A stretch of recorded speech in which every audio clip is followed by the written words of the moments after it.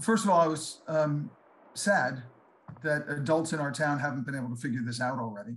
Bjorn Bennett has 2 kids in Carroll ISD, a high schooler and an 8th grader. In our town, Black, brown, gay, special needs kids have always deserved to get the same protections that everybody else gets, and they haven't. So I hope that the DOE is going to be able to protect the civil rights of those kids as well. The DOE, or the U.S. Department of Education, has an Office for Civil Rights. On Wednesday, Carroll ISD confirmed the Office for Civil Rights opened 3 investigations. A district spokesperson said the student situations under investigation happened well before the school year and administration. It could be related to athletics. It could be related to grading. It could be related to placement in classes, anything of that nature.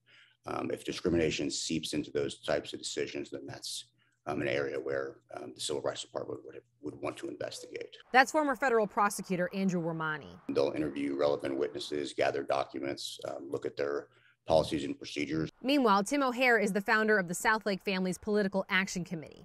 In a statement, he said in part, voters in Southlake Carroll ISD have made it clear they want conservatives with a pro-America, anti-critical race theory agenda on our school board. O'Hare is also running for Tarrant County judge.